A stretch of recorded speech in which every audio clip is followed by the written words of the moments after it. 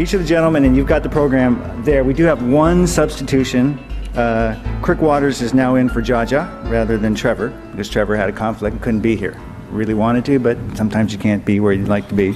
We'll start out with Bill, and then we'll follow with Limo Foundation, or Limo Foundation, if that's the way you like to pronounce it, and that's Andrew.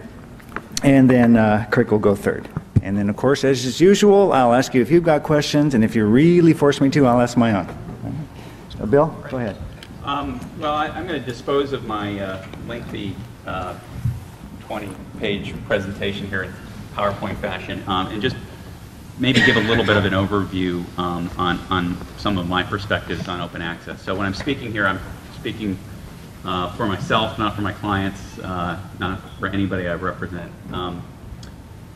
The open access debate, it's very interesting. It's really reared its head in the last several years, and the question I think on many people's minds is, why is that the case?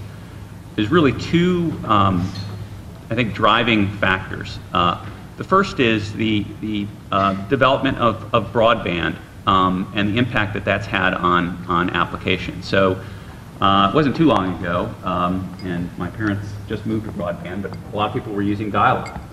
And obviously dial-up had its limitations in that you needed to actually dial up in order to get access. So with broadband, it's an always-on connection, and it's got the capabilities to be able to handle throughput. So we can put video on broadband. We can put voice over IP on broadband.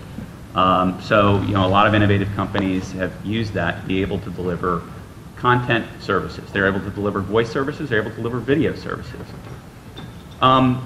which arguably puts them, these applications, in an environment where they're competing directly with the underlying carriers. So carrier X that delivers broadband to your home is now competing with an application provider that provides a competitive voice service. So when Ed Whittaker said, get off of my pipes, he was talking about the fact that really broadband had enabled really a Trojan horse. It was a Trojan horse from, I think, these carriers' perspective, in that broadband enabled people to build applications that provided functionality that competed with the underlying core services that the carriers were providing. And the same is true, I think, of video. So, you may be familiar, maybe you're not, but there have been a number of cable companies that have announced that they're interested in perhaps imposing bandwidth caps. They would, I think, argue that these services are putting constraints. There's additional cost which they need to recover. Perhaps the other perspective is that they're concerned about the fact that people are going to use Hulu, use Juiced, use other video services, and not take their product. I mean, excellent point. AT&T obviously is pouring hundreds of millions and billions of dollars into its UVerse service. Verizon is pouring billions of dollars into Fios.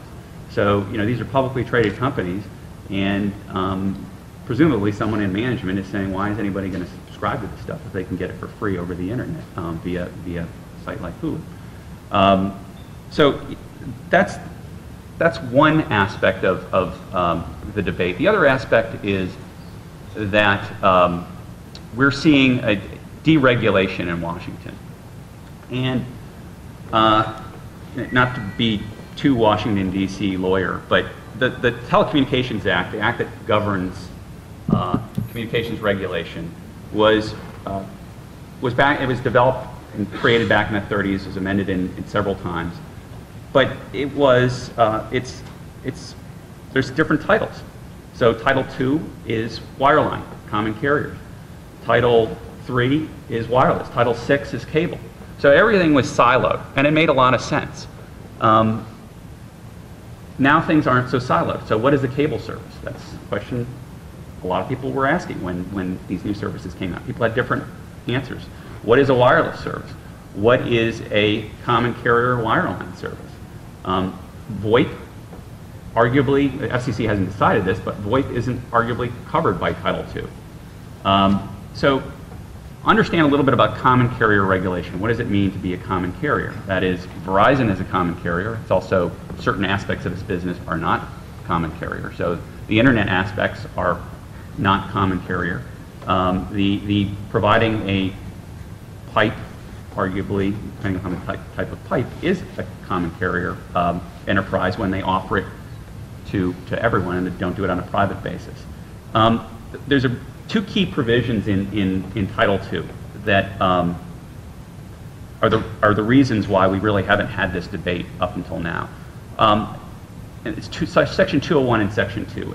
And what those sections of the Communications Act require of common carriers is that they not unreasonably discriminate in their services.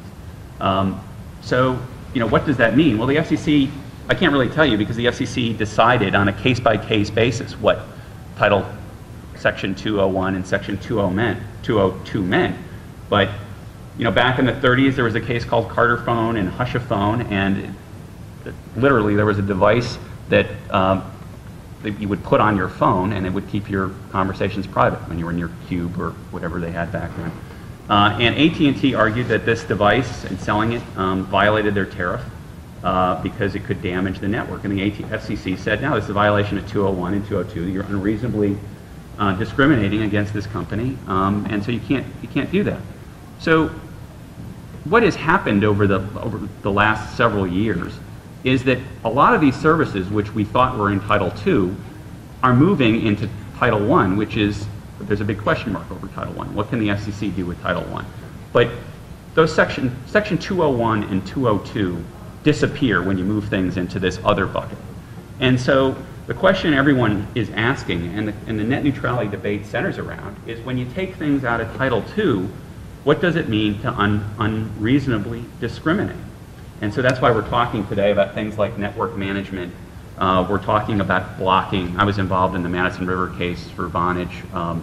That was a great case to work on because it was regulated service and they were blocking. So it was the perfect case. It's not so easy anymore. The question, and I think Gary, you said you're not necessarily a network neutrality proponent. And I think, and I can understand, but I think there's a lot of miscommunication about what network neutrality is. And I think what the debate is about is when you move things into Title I, what does unreasonably discriminate mean? Doesn't mean you can't, under certain conditions, alter the framework in which you're providing your service. So network management, I think most of the proponents of network neutrality would say, under certain conditions, that makes sense. But if network management means if you're providing a service that competes with mine, I'm going to degrade it, then that's arguably something companies are going to have a problem with. So I just want to provide that framework. I've got a lot of specifics I could get into, but I hope that frames the debate. Should generate some questions. It has to. Okay. Well, so thanks for being here today. Andrew Shikiar with Limo Foundation, and I'll give you some more background on who we are and what we do momentarily.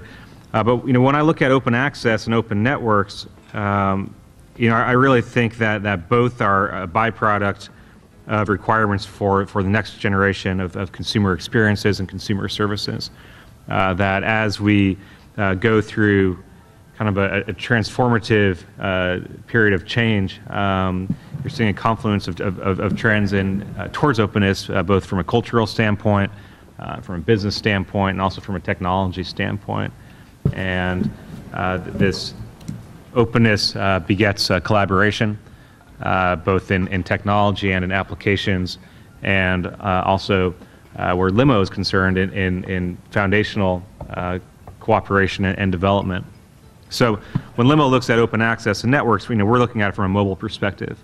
And we're looking at it for the demands and requirements from the ecosystem that would be fed into a mobile platform.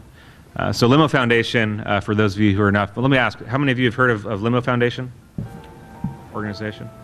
Okay, great. So Limo Foundation is a consortium of around 50 companies that are working together to create a common mobile operating system.